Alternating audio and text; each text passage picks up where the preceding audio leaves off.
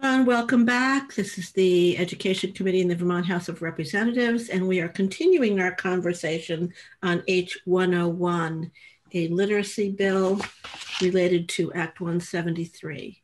And with us, I'm so delighted to have Blanche Podolsky, the president and founder of the Stern Center for Language and Learning in Williston. And you have been involved in literacy for a long time, Dr. Podolsky, so welcome.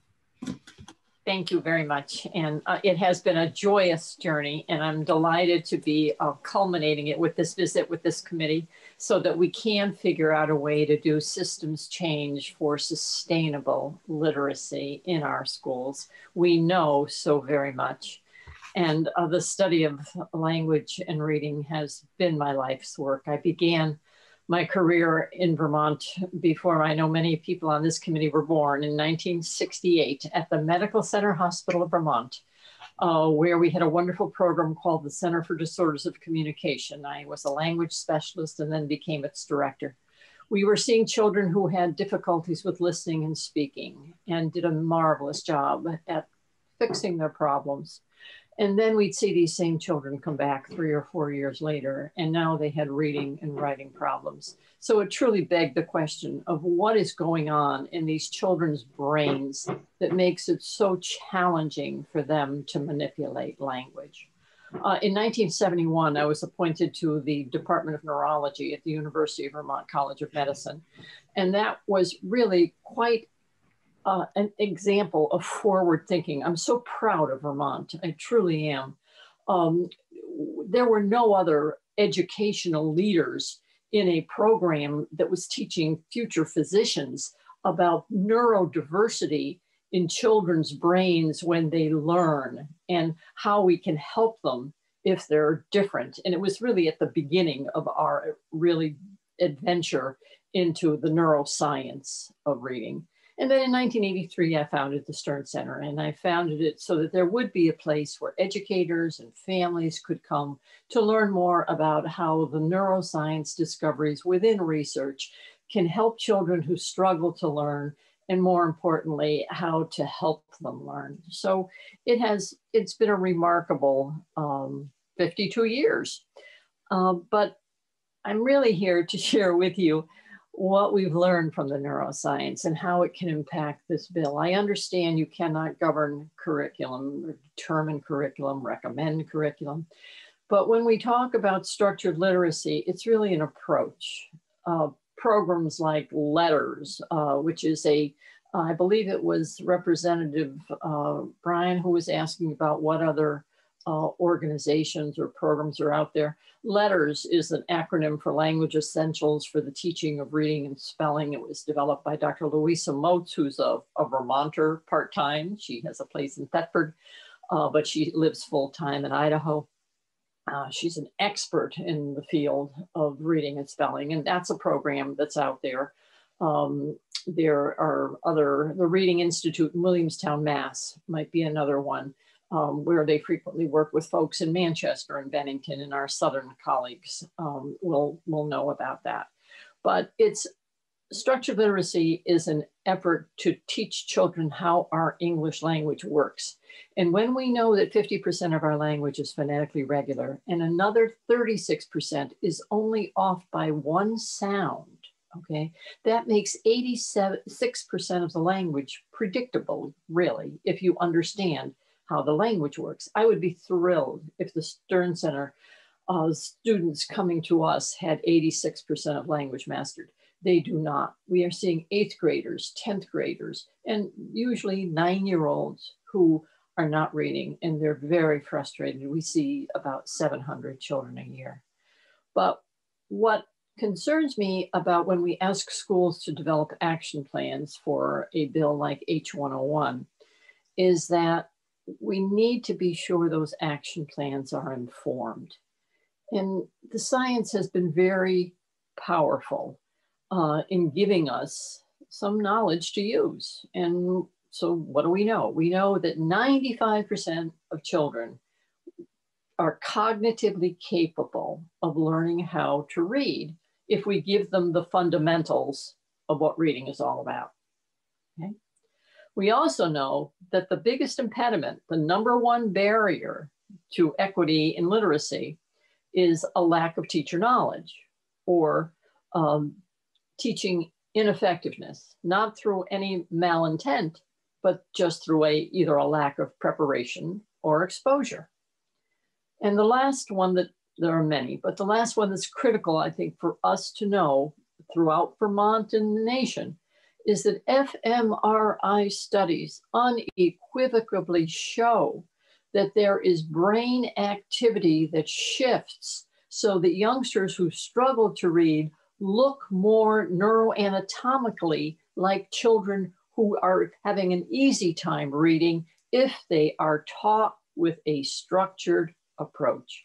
What a structured approach means is it's explicit, it's systematic, and it's sequential. So I want to make sure I keep my notes here because I know I have limited time and I have to give you everything, okay? So in section 3.5B1, in the literacy grant program section, it states that we want to differentiate between students' different learning styles and abilities. Now, that makes me a little anxious because while we always want to use data to drive... Dr. Podolsky, can you just say where you are again? Okay, what I have was, it's page 6, section 3.5, little b1. I don't know what the best way... program creation and grant authorization? It's yes, when it says to differentiate between students' different learning styles and abilities. And I can point this out for you exactly. Learning styles, huh? Right. Learning styles is a neuromyth. And I really want to talk more about that. We all have preferences in how we learn. I mean, when you get a new iPhone, you probably benefit from some kinesthetic demonstration of what you should be doing in addition to looking at the manual, okay? That's different than saying that there are right brain learners and left brain learners and auditory learners and visual learners. And I think one of the biggest mistakes we make in education is trying to match learning styles to curricula when we know that there is demonstrable neuroscientific evidence that a structured approach to teaching reading is what yields successful outcomes for all learners. Now, this is when we also get into the question of the dyslexia identification and instruction. Dyslexia is again, a neurologically based condition that makes it very challenging for students to map speech to print, okay? It is probably occurring in 15% of the population, 10 to 15%, depending on which researcher you cite. We're seeing examples of children, 50% of whom are not reading. These children can't all be dyslexic. So if you think of reading on a continuum, okay, and on the far left, maybe our most severe youngsters are dyslexic youngsters. And on the far right are the kids who just get it intuitively. They pick it up. They don't even need us. They don't need to go to school. They've got it so fast. A teacher helps them get better at it. But the bulk of them are just children who have not been taught to read. And this is, again, not because of a lack of opportunity. We have an achievement gap, which is apparent in our NAEP data. We certainly have an opportunity gap because we know that children of poverty are more vulnerable, and that is an equity issue that we must adjust. And now we're looking at a potential COVID gap because we know that children who struggle to learn are the ones who are most impacted by the educational consequences of the pandemic. So we have got to look at these gaps and say, how do we make our best effort to improve literacy instruction? And again, it's going to lie in the teacher. I loved what Michaela said this morning, that the teacher is the reading manual. She is, in her head, we have to place that knowledge about how the language works, how you teach literacy, how you are structured, sequential, and systematic. And then we can see greater changes in our outcomes. But coaching and measuring outcomes are only going to be as good as the content you're coaching teachers about and the outcomes that you're measuring. So again, there are places, Addison Central, I believe right now is working with the Stern Center to look at assessment measures which drive instructional practice. There are many of them, but it's all about structured literacy teaching. We've been working with schools now for the past 3 years in a systems change initiative. Michaela is a beautiful example of one of our first success stories. But I'm not here as a commercial for the Stern Center. I'm here as a commercial for the science. And I make no apologies about that, okay? So I'm excited. We've been working with Castleton University for the last dozen years. They grant credit to teachers to improve their knowledge, extend their knowledge. But I'm also delighted that we've opened conversations with the University of Vermont, because we need to start thinking about the undergraduate personnel preparation. That's where the rubber hits the road, in all honesty.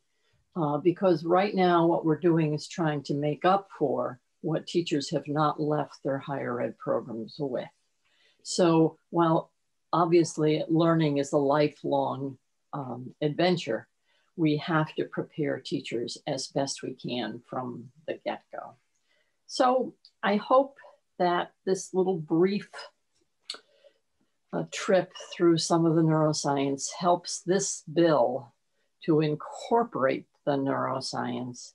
We don't have to mandate curriculum, but I think we do have to attend to what we've learned over the past 50 years.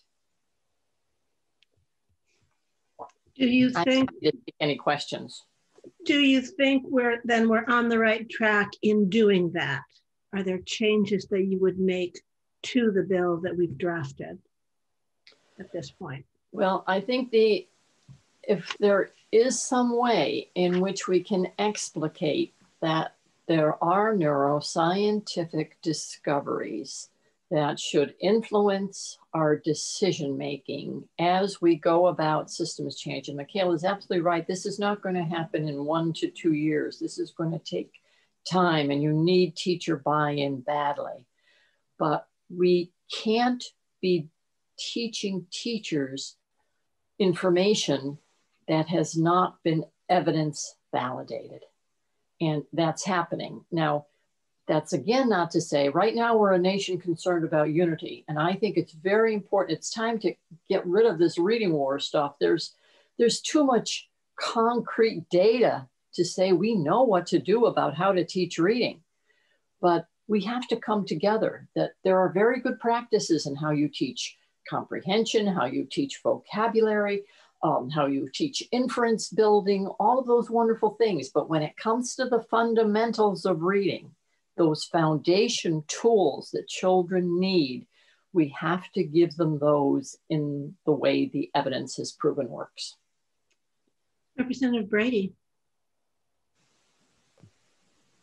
Thank you, Madam Chair. Are those approaches being taught in our teacher ed programs in Vermont, UVM, St. Mike's, Vermont State Colleges?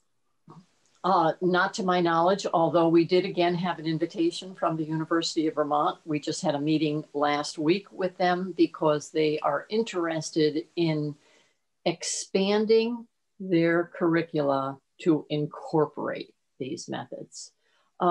It's just been very challenging to break down some philosophical walls that have existed for too many years. And I think we're finally hearing people from different perspectives saying, we can't not do this anymore. We can't not do this anymore. So anything that this legislation can do to make us feel more unified, to incorporate it, I want to respect whatever teachers bring to the equation, but many times structured literacy is not in their wheelhouse. Other questions?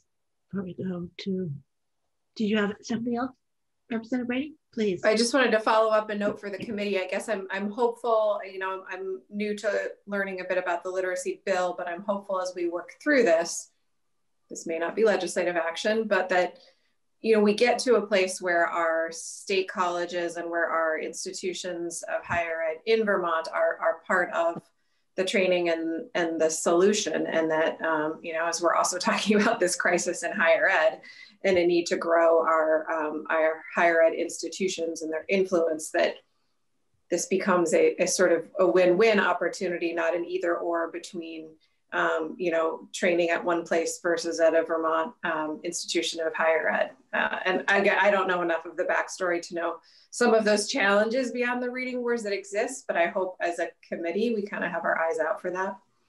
I really am optimistic. I don't want to be a Pollyanna about this, but after 52 years, we have to embrace each other's knowledge and talents and bring it all together. This truly is an extension of what we're trying as a nation to do with unity.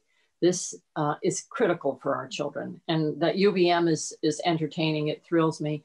Rick Reardon at Castleton has always been a champion, but it's always been at the graduate level, because at the undergraduate level, the faculty have been in a challenged place.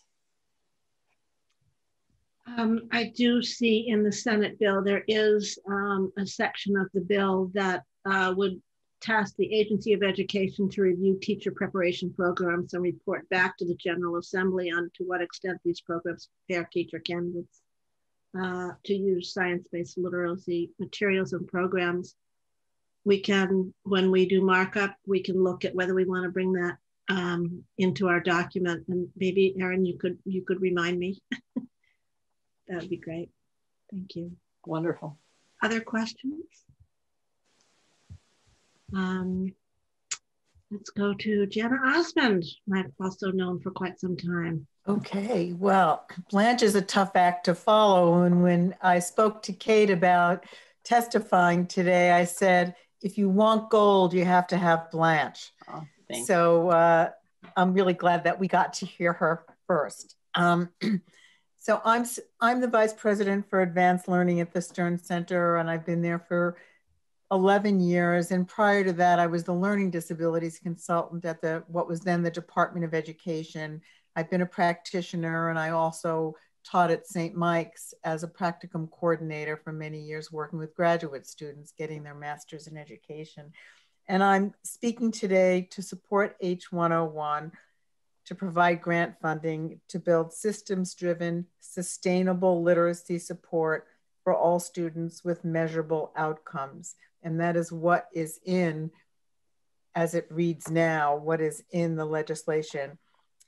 But first and foremost, for this bill to be effective, it's going to need to adhere to the science or the neuroscience as it relates to best practices in reading, to include evidence-based literacy instruction as demonstrated by research, and as Blanche just talked about, and Michaela and Andrea Wasson, to be most effective and necessary for building an effective system for learning. So I want to focus on the system piece. H.101 requires that in order to be eligible for a grant from the AOE, schools have to be transitioning to best practices in the area of K-3 literacy, with attention to the essential foundation skills in reading in order for there to be success: phonemic awareness, phonics, fluency, vocabulary, and comprehension, or the big five. So I see this bill as an opportunity to build a sustaining system with integrity that's reinforced by the principles necessary to assure a culture of continuous improvement within a multi-tiered system of support. The system is there. With evidence-based literacy at its center, teachers can enhance their knowledge so that students can benefit from high-quality instruction with improved outcomes, importantly, evidenced by data. And that working in concert with the intersecting components of a multi-tiered system of support and the foundation skills critical to reading success, the stage is set for the equity and opportunity that literacy affords. The equity and opportunity that literacy affords. So greater explicitness, I believe, in this bill in the connection between MTSS and the need to adhere to the research that comprises evidence-based literacy instruction needs to be made to build literacy instructional leadership. We need to build literacy instructional leadership. And Michaela talked about that.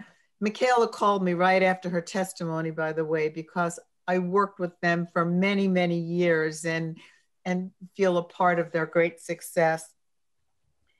Employing evidence-based structured literacy instruction, including for students at risk for dyslexia, is on page 11, line 4G of the bill. And and you talk about it, you know, it must include a common assessment approach for dyslexia screening. It's really important that I think you flush that out more so that we're really looking at understanding what are the characteristics that comprise a student who has dyslexia or who is a struggling literacy learner, because we need to ensure that robust instruction is provided to mitigate the prevalence of high numbers of students identified as eligible and in need of special education in the upper elementary grades. This is not just K-3, this trickles up, and you'll see that in a minute, and in the middle school. There are too many casualties of inappropriate intervention, of failure to intervene when, as we've been hearing, when 90 to 95% of struggling readers can learn to read with appropriate research-based instruction early on.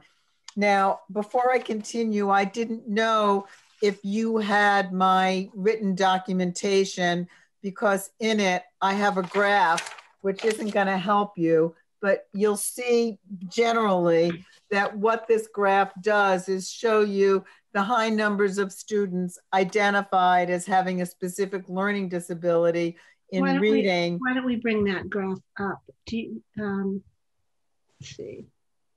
I have it up to share readily if you'd like. Yes, please do. Thank you. Great.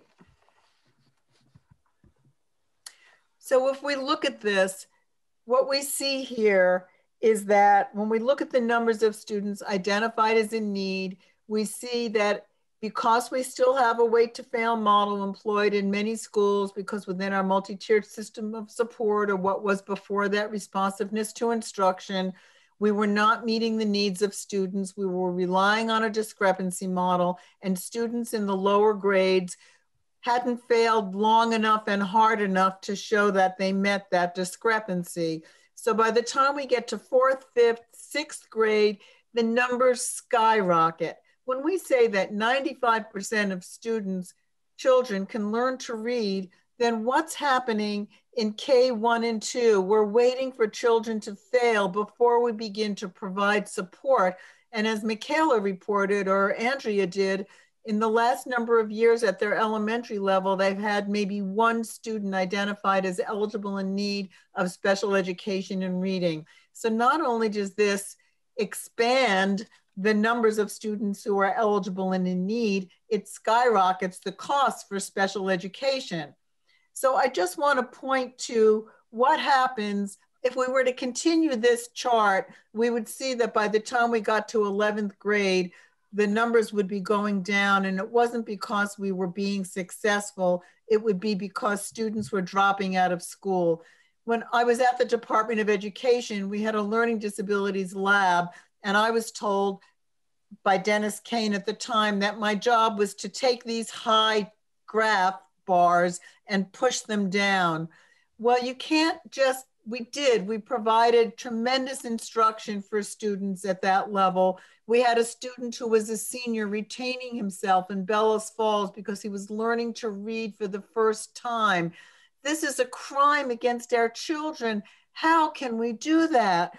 So you get the picture. So we have the opportunity to pass H.102. Well, first I was going to say that we have the numbers, and you know those numbers, that the NAEP, the National Assessment of Educational Progress, tells the story of performance that's been virtually unchanged for 10 years.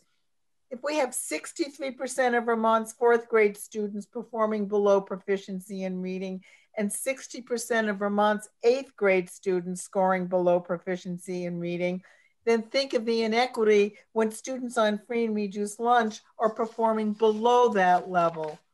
So given this information, we have the opportunity to pass H.101, and the impact of not passing the bill has implications throughout our entire K-12 systems and for college and career readiness. Just for example, children who get off to a poor start in reading rarely catch up. By the fourth grade, most students struggling to read have missed the window to learn to read fluently. Every year nationally, over 1.2 million students drop out of high school. One student every 26 seconds, or 7,000 a day. 82% of sixth graders who failed English did not graduate from high school. The research is clear. We know what we need to do to build a strong system necessary to develop students' readings across the K-12 continuum. We need systematic change by advancing teacher knowledge, using evidence-based literacy instruction, and engaging in data-based decision-making that's promulgated throughout all Vermont schools and will make lasting change. For now, H.101 begins to address these issues K-3, but it must be passed so that we can build for tomorrow across the entire system. Thank you. Thank you. Questions? You include, this is one that always throws us, the approach for dyslexia screening and wanting us to put that into statute. You're not saying put it into statute because it exists in common assessment. My understanding, at least that's what we will have some teachers coming later, but I'm quite sure that you're already required. I don't think specifically that dyslexia screening is in statute. You know, we need screening. Let's call it screening for struggling readers or screening for children who may have dyslexia, but we need to look at what are those features that we can identify early on and provide good instruction, really solid tier 1 instruction. I want classroom teachers to be able to differentiate their instruction, to provide tier 1 and tier 1 plus. Let's deal with this at the universal level of education so that we're not looking at the casualties that we saw later on. Yes, there should be early screening, but unless we can do an analysis of errors in a student's reading profile to be able to identify what needs to happen, we won't know what to do. And we will continue this same trend. But I don't believe there are common assessments. Schools need to have common assessments. People seem to be afraid of the word dyslexia, and we shouldn't be. I don't think we've heard people afraid of that word so much as they want to make sure that it doesn't dominate everything there is in reading. I think it's more of what we've heard. No, I appreciate that. Yeah. I would not say that we're hearing any people that we, at least last year, heard that. What we heard is don't forget there are other challenges. Let me go to Representative Brown and then Austin. Thank you. I was just curious, do we know do we have an estimate of what percentage of Vermont schools are currently not using structured evidence-based literacy instruction? I mean, do we have a sense of how widespread this problem or this issue is? I think that's we could gather that information. Excuse me, yes, Jen Osmond. No, I mean, unless Blanche wants to answer that question, I would say the majority of schools do not utilize structured literacy instruction, you know. I think it's an excellent question. It's an excellent question. I don't know the answer to it. we certainly have been doing as much, professional learning as possible to schools that request it. And we've been, receiving some funding to help augment their dollars. And for schools that have invested, I'm sorry. We can certainly ask for that.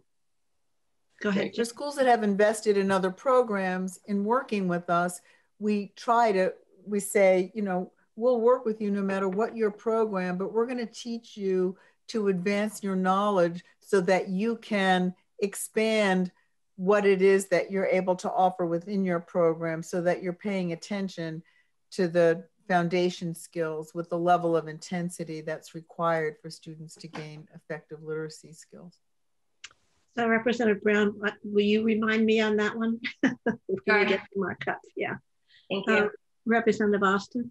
Yes. Hi, thank you. Blanche, when I was working on the bill, I called the Stern Center to speak with you, to go over it with you. But are you on the staff there now? I couldn't find your name. Yes. You are? Yes, okay.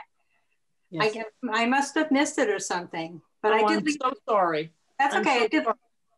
I did leave a message for No, I will someone. still have my email. Even after I retire, I will maintain my email. So for purposes like that, I'd be delighted to answer any questions. Great. So I just want to ask this on page, I'll read it to you on page 11, section F. It says employ universal design for literacy learning, which is a framework to improve teaching and learning for all students based on scientific research on how people learn. Would you replace universal design for literacy learning to a structured literacy instruction? I'm trying to find that. I've got the okay. It's right at the top of page 11. Top of page 11. I just have it. I have that starred as a matter of fact. It's F, Blanche. It's under F. It's F. I was starring G, where okay. G says employ evidence-based structured literacy instruction, including for students at risk for when they get those two put in the same sentence, it dilutes the importance, I think, of employing evidence-based structured literacy instruction for all students. Okay, okay, yeah, great. I agree with that. Yeah, yes. I agree. Yeah, and just one more ask is there a definition that you can give us that I can, or that can be referred to in the bill that defines structured literacy instruction? Okay, it is explicit, systematic, and sequential teaching about how the language works. Perhaps Representative Austin, you could follow up with that with sure. Dr. Podolsky, and then we can discuss. I would be delighted because, as a matter of fact, I'm doing what am I doing? It's a webinar or a video or something for Boone Philanthropy on structured language, because people get confused too with structured language. Structured literacy is teaching structured language. It's teaching the, again, components of language and how children can learn the rules and, again, apply them in a way that makes reading fun and obviously pleasurable for text.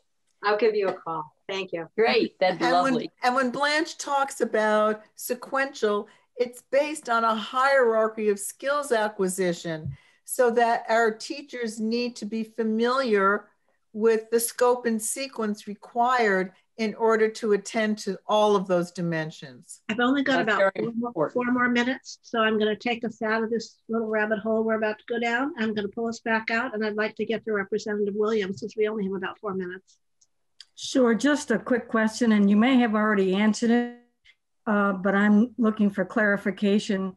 In all the years that we have been studying and getting data, is there a time in the last 100 years that there was a shift to bring us to where we are today? Has it always been this bad?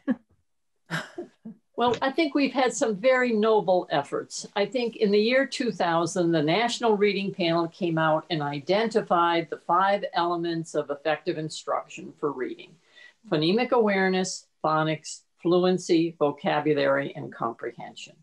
And that was wonderful. And we were doing Janet and I were doing many seminars for higher education, for school districts throughout the state. So what do all these elements mean? What happened was that the elements were identified, but people chose to teach to the elements however they chose. And they didn't look to what was considered evidence-based practice, or people would call it evidence-based practice when in fact it wasn't. Is that fair, Jen? Yes. Yeah. Thank you. Representative James. Just a couple of minutes. Thank you, Chair Webb. Yep, I know we're running out of time. So just to ensure that I'm understanding, this is an approach or a strategy to teaching children how to read that has particular components and a sequencing. Correct. Correct. And within that definition, I assume there are a bunch of different curriculum packets. Correct. So there's a, yeah, you may have heard of Orton Gillingham. Yeah, Orton Gillingham. That's so the grandfather of them. Oh, I remember that from last year. That's right. So if you're doing it this particular way, in this order, and using this or that curriculum, that meets the definition. I need to see what that scope and sequence was. Right. I would need to see that scope and sequence, because you can call something a scope and sequence, and what fills the boxes may not be the scope and sequence is defined by the science. So if you were to look at a Wilson reading program or the Orton Gillingham approach or a letters approach, you would find that that scope and sequence would generally match almost one-to-one. Great, thank you. Thank you. Want to remind us that we are the legislature up here, and we want to be really careful that we're not getting too granular in what we're doing. What our approach is to try to get highly trained people who have these concepts in place in the schools. That's if we can get highly trained leadership in the schools, we won't have to be even thinking about all those little things, because they'll already know. They will have the experience to look at a chat and go, I'm going to watch this one. I'm going to try this approach. I have to say, I rejoiced in watching the teachers in Williamstown learn and turn around, where there was such resistance. All of a sudden, the evidence was showing them that I've never seen anything like this. Then they went into Barry, and the Barry teachers said to these teachers from Williamstown, how can your students do this? They said, our students can't do this. We said, well, you need to employ this approach. And so then they began to do that work. There's a level of contagibility when teachers see success and the joy of children learning to read. That's why this is trying to take a more regional approach. Representative Williams. Yes, that's great. Did you have something else, Representative Williams? Thank you. It was a pleasure. Thank you. Thank you. We are going to move on. We have some other folks here with us in the room. And I'm really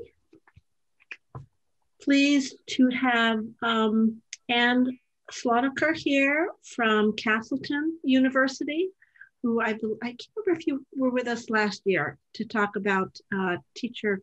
You're going to talk to us about teacher training and teacher programs, I believe, correct? Yes. Thank you. And Jana and Blanche, you're more than welcome to stay with us if you'd like. I'm sure that you know Professor Slotaker. Yes, thank you very much for inviting me back this year to talk about teacher preparation at Castleton. It was 1 year to today when I testified last year and spent the night in Barrie because the weather wasn't great, but I'm testifying from the comfort of my home as our classes are remote this semester and most of us are working from home. So I have a testimony that I sent to Jesse, and so you probably have it, but I will read from my testimony so that you can hear our perspective towards how we prepare teachers. I am sorry to say that our special educator, not sorry because our special educator is out on family leave because she had a baby boy December 27th, but she would love to be here in support of reading education across all of our learners. So I'm going to begin reading now.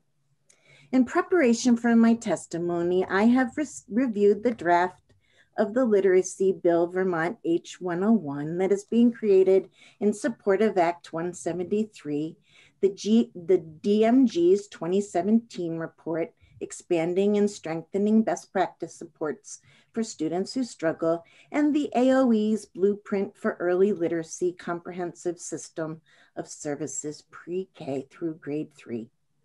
Castleton strives to prepare teachers who are able to support the 5 opportunities for improving services and support from the DMG report, which namely looks to have expert teaching at Tier 1 and reduced needs for students to leave the general ed classroom. So we want to create, I think all of us want to create expert teachers in general ed classrooms in reading. While what I shared today about how we prepare teachers is focused on our K-3 reading preparation, it's important to note that we have created a parallel literacy special education course structure at the secondary level for those planning to teach discipline-specific courses. At Castleton, our students major in the liberal arts and license at either the elementary or secondary level. At either level, our students may endorse in special education.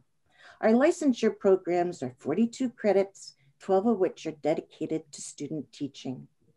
From the remaining 30 credits we have allotted to our elementary licensure program, we have carved out 6 dedicated reading, writing, and special ed credits, which at the elementary level are facilitated through a reading course and through an elementary special education course that before COVID, we stacked together on a Tuesday-Thursday schedule from 9:30 to 12:15. The reading, writing courses build on the principles of those theories of learning that span an introduction to the science of reading, 2 theories of socially mediated knowledge. We've worked through the ranges of instructional practices associated with the traditional components of reading: phonemic awareness, phonics, vocabulary, fluency, and comprehension. Both courses are built on the principles of Universal Design for Learning, UDL, which provides a framework by which to prepare our future elementary teachers to think through and break down barriers to learning by carefully designing learning opportunities that support multiple pathways toward supporting successful reading behaviors. Our courses share a combined capstone case study requirement that provides our students with practice in data collection, consultation, and analysis in regard to reading behaviors across a heterogeneous group of 4 students over the course of a semester. We have built a synergetic relationship with 5 principal recommended teachers of reading in a community school who, while facilitating their K-6 students' reading programs, are simultaneously mentoring our pre-surface teachers in their classrooms. Because our students attend their placements during class time, both course instructors are able to be in the field as well. Our course/field model is designed to cycle through instruction and assessment of reading behaviors, both in small groups and with individuals, in order to keep a close eye on progress monitoring, instructional goals, and possible interventions needed for each student. The K-6 students in each class are grouped across ability levels and paired with a pre-service teacher from Castleton. Additionally, our students have the benefit of consulting with the special educator who is assigned to each classroom in order to better be supported in their understandings of how their studies of reading difficulties transfer into practice. Our students design and implement individualized learning experiences by utilizing the principles of Universal Design for Learning in order to provide for all of the learners in their small groups. Our goal is to prepare analytical teachers who closely observe data sets and learn how to scaffold support where young readers struggle, and enrichment opportunities to feed their curiosities. Our pre-service teachers learn to collect data of the observations they make during the sessions they facilitate through either a planned literacy activity or assessment. They utilize this data, their course readings, and mentor input to produce a comprehensive case study as their final outcome, with a deeper concentration on one student who is typically identified as a struggling reader. We work to provide our pre-service teachers with practice in working with children with complex reading struggles while they learn alongside of their more able peers. In these courses, our students plan for individualized instruction and practiced individualized reading and writing assessments. These opportunities are described, analyzed, and reflected upon in their case study, where our pre-service teachers must demonstrate complex thinking about reading across their semester-long interactions with their small heterogeneous groups. Our recent COVID-induced approach has taught us to adapt to accommodating our pre-service teachers who are learning remotely and who most often are in their hometowns. Our instruction has shifted to an inquiry-based approach that is supported through weekly Zoom meetings where we lay out the agenda for the week and share our crowdsourced research across the 5 traditional components of reading instruction, assessment, and universal design for learning. Our capstone project for this approach has been to scaffold our pre-service reading teachers' universal design and implementation of a reading walk, which is based off the increasingly popular Story Walk project created by Anne Ferguson of Montpelier that she developed with the Kellogg Hubbard Library. And I've included an example Story Walk in my notes as an example, and it's shared by permission from a student who has animated this example. In our courses, we do not teach specific programs. We do teach our pre-service teachers to be consumers of knowledge as well as producers. We work toward preparing our pre-service teachers to work from the individual instructional needs of each student. Learning to read is a complicated endeavor that is impacted by both individual and cultural factors. For this reason, we prepare our future reading teachers to be flexible in their instructional approaches and are supported from the Handbook of Learning Disabilities that says, the environment, language, and reading disorders reflect the complexities of individual differences, the impact of early atypicalities upon subsequent brain development, and the role of both critical periods and cultural factors as they impact the growing organism. Much as a logjam alters the flow of the river and causes collateral damage, the collateral pathways and pools, each brain's unique development forces us to respect that there will never be a singular cause or treatment for dyslexia. That's from 2014. The Universal Design Framework provides conceptual guidelines across its unifying principles to provide strategies, assistive technologies, and interventions in support of each learner's development, which helps our pre-service teachers to learn to design more inclusive and differentiated instruction.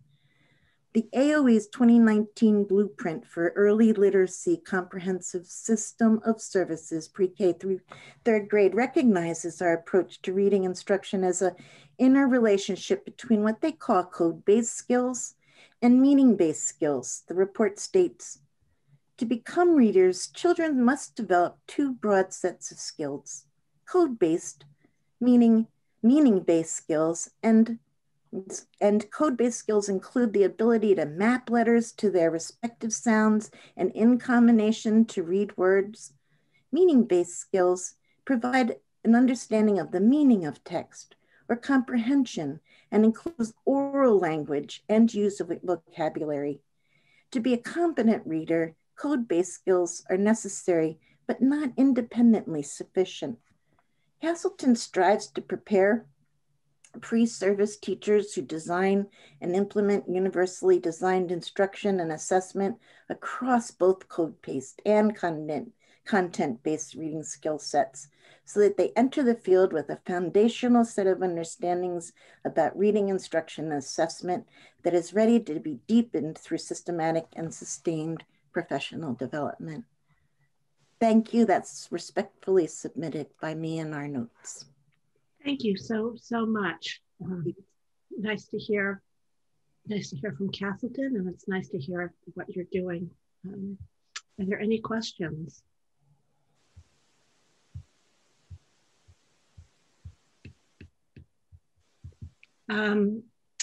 So how many are you graduating at this point how many are you graduating through your program? So this semester we have in the field 22 student teachers who are right now all face-to-face. Of those 22, I would say we have 13 at the elementary level, and we have, of those 13, I think we have 7 who are also endorsing in special education.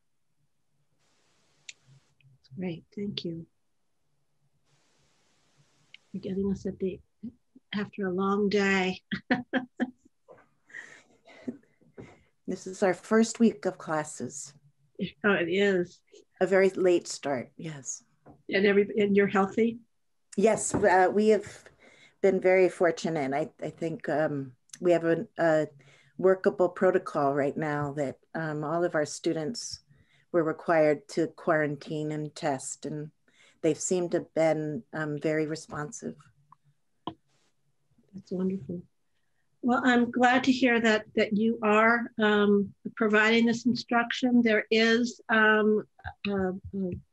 potential, there's some language that would require I think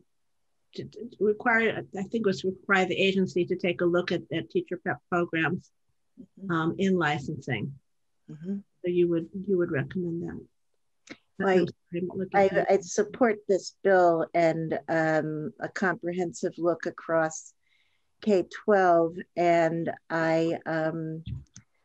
we are looking right at the moment at a second special educator to support our faculty. So, you know, it's upward and onward. Thank you. So thank you for your time. I appreciate it. I don't think Dr. Podolsky is going to be prepared to do it. You would have loved it. Oh. Retiring, yeah. No, yes. All right, thank you very much and happy Friday. Okay, thank you. Bye-bye. We have about 5 minutes before Professor Schultz is coming. Just any thoughts from committee so far? Look at this over the weekend. We talked about a few things that I've sort of downloaded, one onto Erin, one onto Jana. Other thoughts going forward in relation to this bill? I just wanted to make, I'm sorry, okay. I just noticed that our next guest is ready to come in, so I think we will do that. But yes, go ahead, Dr. Podolsky. I just wanted to clarify, when we were talking about our partnership with Castleton, it's at the graduate level. At the graduate level, yeah. Yes, thank you. And to be a teacher in Vermont, you need a bachelor's. Yes. Okay, I think that I will welcome Dr. Robert Schultz, who is, I think, oh, there, yes, great. Thank you so much for joining us on our journey at looking at literacy instruction and our Vermont students in our Vermont schools. And Robert Schultz, you're an associate professor in special education in the education department at NVU. Did I get that right? That is correct, at NVU Johnson. Thank you. So we are looking at a bill, and we'd be most interested in your thoughts going forward and any feedback you have on the bill. All right, great, thank you. So I will read my thing that I've written here. So Hello, my name is Dr. Rob Schultz. I'm the professor of special education at Northern Vermont University, Johnson. I'm pleased to speak on behalf of NVU in regard to literacy education at the college and the proposed literacy bill. So I did testify on a previous version of this bill 1 year ago, and I discussed in great detail how NVU trains teachers in K-3 literacy. I won't do that again, but I will summarize. In terms of how NVU prepares K-3 to teach literacy, we have a multi-year approach. We don't do separate elementary and special education training programs, but rather one inclusive childhood education degree where all students graduate with both regular and special education endorsements. As such, there are multiple courses that focus only on literacy and several others where it is reinforced. Literacy instruction begins in the sophomore year and continues to graduation. There are 3 courses which have literacy as the primary focus. One is on the foundation of text skills, such as reading level and text complexity analysis. Another is a primary literacy instruction course with practicum hours in a public school. And the third is specifically a literacy intervention course for teaching struggling readers. In addition, there are several other courses where literacy, both in regular and special education setting and methods, are taught and referenced. In the senior year, students do a full year in public schools with time divided among regular and special education, much of the time devoted to hands-on learning for reading instruction. This is a summary. The last time I was here, I had 3 typed pages just on this, but I hope that it gets you the idea. And I'd be happy to answer more specific questions afterwards if you'd like. Things which have changed since last year when I testified before you are that the university is currently searching for a new faculty member to be based on the Linden campus who will have a dual specialty in special education and literacy instruction. This will enable us to increase our effectiveness in this specific area. And our faculty have also made a conscious effort to address both technical literacy approaches and critical sociocultural literacy, both of which are required to build competent and engaged readers. In terms of the bill being proposed, I expressed support for it last year, and I still support it this year. However, some of the emphases have changed for me. When I read the bill last year, it seemed to me to be largely preventative in nature. What I mean is that it would provide enhancements to make sure that reading instruction was improved so that problems either would not develop or would be corrected before they became severe. This, I felt, was a great strength of the bill. It is far better to focus on struggling students early and work with them right away than to wait until they are far behind and eligible for special education and then try to make up the gaps. The coronavirus has changed some of this calculus, however. As referenced in the text of the bill, achievement gaps as a result of remote learning and other educational interruptions are becoming more and more clear. I believe that the full depth of the deficits and gaps that the current students will have in their education will not be fully known until the pandemic ends and students are back in schools full-time, whenever that is. As a result of this, when I read over the bill this week, it spoke to me most about the incredible need we will have for remediation. I simply believe that schools do not have the current capacity to work with the sheer number of students who will need additional instruction. There are not enough literacy interventionists to work with the typical number of struggling students, let alone the upcoming wave. If students who are behind in 2nd grade now aren't remediated, then our high school special education numbers in 7 years will have exploded. In reading the bill last year, I was struck by increasing leadership capacity for literacy and by increasing the number of literacy coaches to help spread evidence-based literacy instruction throughout the schools. This year, in my reading of the bill, I'm most grateful to see the stipulation about using grant money for additional staff. I think that both approaches will be needed. Schools will need to use this money to simultaneously increase their staffs and train them to a high level. And it will be a daunting task. I'm honestly not sure that a 2-year period will be enough or that a K-3 focus is broad enough. And students who have spent their 3rd grade not progressing in remote instruction will be 4th and 5th and 6th graders who still need remediation. I understand the limits of the bill and the clear evidence behind the importance of early elementary literacy, and I support the bill as written. However, I would not be surprised if your committee is considering middle grades reading intervention in the coming years. Education gaps created in 1 year may need multiple years to close. So to sum up, I support the bill and I believe it is truly needed. However, whereas last year I thought it was a way to improve education going forward. Today, I see it as a way to stop some of the bleeding. And I hope it's not the last initiative that comes through this committee. And so thank you for your time, and I'm happy to answer questions. Thank you. Questions?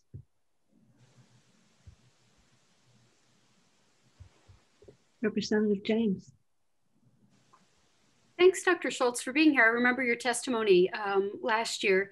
Just a really basic question. When you look at the way that literacy instruction is described in this bill, and you think about the way you teach your students at NVU to teach students how to read, do you think, yep, that's what we're doing? Or do you think, you know, boy, we would need to do a few things differently? Or how close does your instruction line up with what we're describing in this bill? I think it holds up very closely. I think that we do evidence-based literacy instruction, and I think that we focus on that. I think that what we don't do that public schools do is we don't teach specific programs.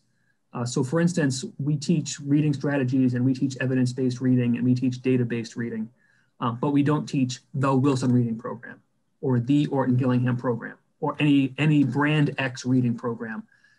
That's what our students need to learn when they're mentored in a public school.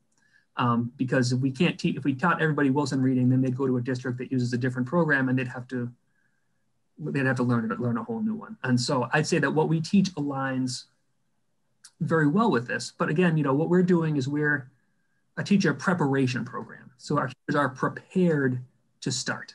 And then once they start, they need to be mentored and inducted and get that professional experience. So I think that what we're doing does meet what this bill is looking for in terms of evidence-based instruction.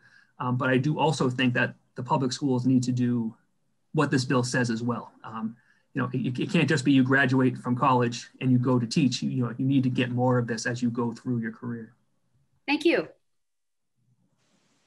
Representative Austin. Yes, thank you, Dr. Schultz. I read your testimony, and thank you for taking the time out of your busy schedule to write that for us. I also agree about the COVID.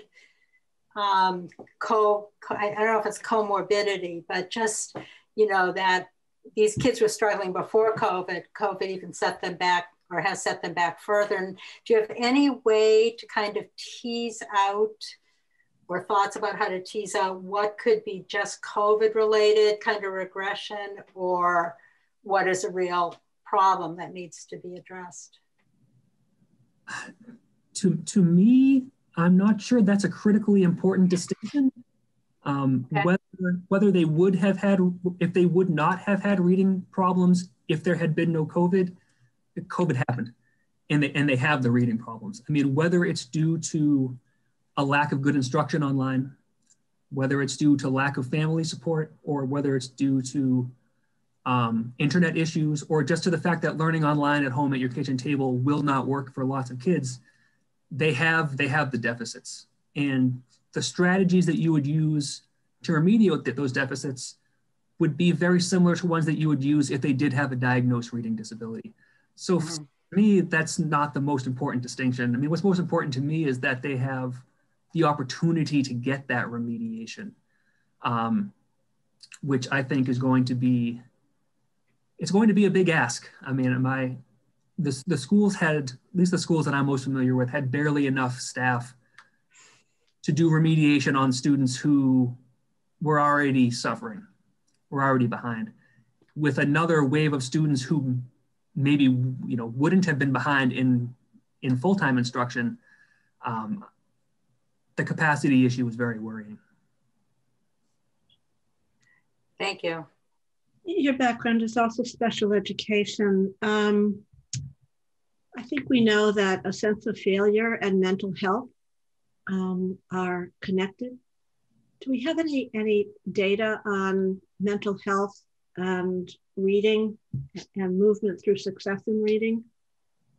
I don't know if I expressed that well, but I think what I'm just trying to get at is, we know that we're going to have a lot of mental health issues coming forward. We know that we have children in trauma. Mm-hmm. But we also know that a feeling of success can do wonders for one's mental health. Mm-hmm. And just wonder if you have a thought on that. Yeah, well, success and failure are they both spiral. I mean, usually we talk about spiral, we talk about a spiral down, but the cycle is very similar. Having success leads to a good feeling, leads you to work harder for more success. It's an upward spiral. Failure leads to feeling bad about yourself, leads to perhaps lack of effort, leads to more failure, et cetera. Both of those things are contagious, right? And when we're talking about things like reading and literacy, especially, you know, there's a term called the Matthew effect with this. Maybe people have heard about that, but it's from the Bible about the rich getting richer and the poor getting poorer. And what happens with that with reading is that students who are naturally good readers or who are, you know, already good at that read more. Good readers read more. They get better at reading. They increase their proficiency. Readers who are poor readers read less reading. Over time, their progress is even slower. So the rich get richer and the poor get poorer. Good readers get even better and poor readers get even worse. And the worse that they get, the less they feel motivated or validated or emotionally available to do more reading instruction. You know, and this is something that I'm really afraid of when we come back to in-person instruction, is that, you know, for someone who's a good reader to maintain that, they need to make 1 year's progress in a year, right? Because they just need to maintain. For somebody who is behind in reading, to close that gap, they need to make 1 year's progress and then more in a year. They need to make more progress in a year than somebody who's already good at reading needs to do. And so they need to experience some of that success that you're mentioning, Representative Webb. They need to feel that achievement, and so they need teachers who can get them to that place. And I think that that's going to be something that, you know, the schools are really going to have. It's going to be a struggle, even with the best conditions. So this bill is designed to really put some power into our K-3 programs. But you're reminding us that there are some kids that have sort of missed out on some of the K-3 programs this year. Is there something you would say for, say, the 4th and 5th graders? Yeah. I would say that K-3 instruction is critical, and I don't want to take that as a knock on this bill, because right. K-3 instruction is critical. There are kindergartners who did not get their phonemic awareness this year that they should have. I mean, I can't. You know, my own children are 3rd and 6th grade now, but looking back on it, I can't imagine doing kindergarten on an iPad. So those students are going to need this, but you know, I would just say that these remediation resources are going to be needed throughout the system. I mean, you know, 4th graders, 5th graders, 6th graders. I mean, there were already students who needed remediation, but students who had their 3rd grade year be this year and fell 6 months, 8 months behind, they might not be able to close that gap until 6th or 7th grade if they get to close it. And so I would just, you know, be aware that, you know, focusing on K-3 literacy is incredibly important, and I don't want to deny that impact, but the COVID effects are going to last for several years. I mean, we'll still be, you know, we'll have 8th grade teachers saying, why are all my students in English class, you know, in the year 2025 so far behind? And I think that you know, might be something that, you know, this committee and other ones like it will need to consider. But the schools are going to be have access to a lot of money, and I would certainly hope that they're going to be looking at some really solid summer programs using that money. So Representative Austin, is that a new hand? Or? No, I'm sorry. Okay. So I thank you very much. This has been very helpful. We're going to take a break now. We have Superintendent's Association coming in with the superintendent of the Montpelier-Roxbury Public Schools, who also has had a significant background in literacy, as I remember, who will give us a little bit of report from the field as well. So we can break here, and I think since it's 45 minutes, we can end here and start a new stream.